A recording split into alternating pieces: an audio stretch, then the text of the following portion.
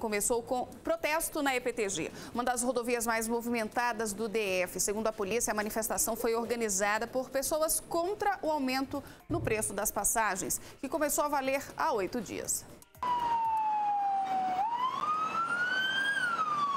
Com a EPTG interditada às 7h30 da manhã, já dá para imaginar a confusão, né? Parte do grupo ficou no alto da passarela, mostrando uma faixa com dizeres contra o aumento da passagem do transporte coletivo. Enquanto isso, os outros integrantes do grupo atearam fogo nos pneus aqui na pista. Pouco depois das 8 da manhã, o corpo de bombeiros chegou para combater as chamas. O trânsito foi desviado para a marginal da EPTG. Com a pista sentido plano piloto fechada, atraso na certa. Ficou muito tempo parado? Mais ou menos 20 minutos a 30 minutos. Os manifestantes fizeram tudo isso de máscara, para não serem identificados.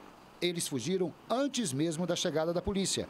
Para trás, deixaram esse galão com gasolina. Nós vamos continuar monitorando para evitar que eles voltem e fechem a rodovia novamente. Pelo modus operandi, onde eles utilizaram veículos e foram muito rápido na ação, uma ação orquestrada, colocaram os pneus e tocaram fogo, acreditamos que eles podem utilizar esse modus em outras rodovias. O bloqueio perto do viaduto do CIA durou cerca de 1 hora.